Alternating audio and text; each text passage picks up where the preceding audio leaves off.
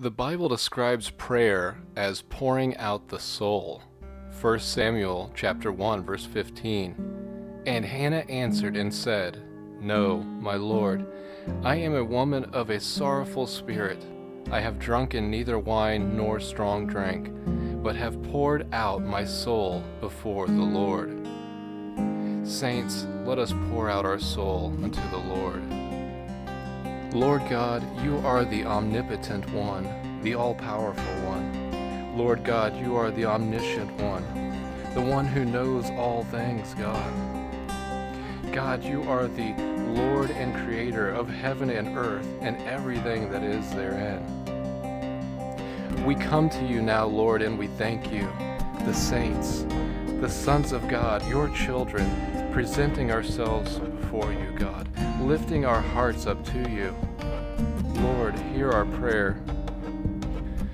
Lord, I ask that you provide protection for those in Haiti, in Cuba, in the United States, in all areas that may potentially be affected by this coming storm, God, this hurricane. Lord, there are people who need to be saved there, God. There are people who can be saved, God, and you are not willing that any should perish, God. Lord, there are saints there, your children, God, fellow brothers and sisters in Christ. There are children, God. There are elderly. People need your help, God. Lord, I pray that just as many lives can be spared as possible, God, that no one is injured or killed. May they all find protection, God. I just ask that your hand will be upon them, Lord. Thank you, God. Thank you for being a God of mercy and a God of love and a God of forgiveness, God. Thank you so much, Lord God.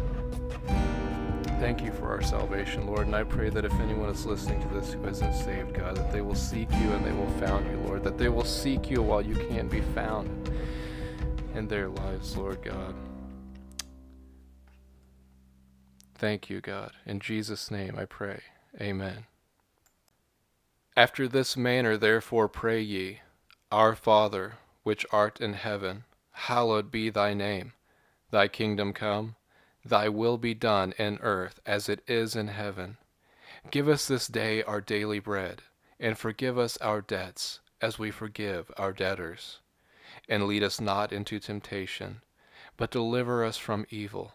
For thine is the kingdom, and the power, and the glory, forever. Amen.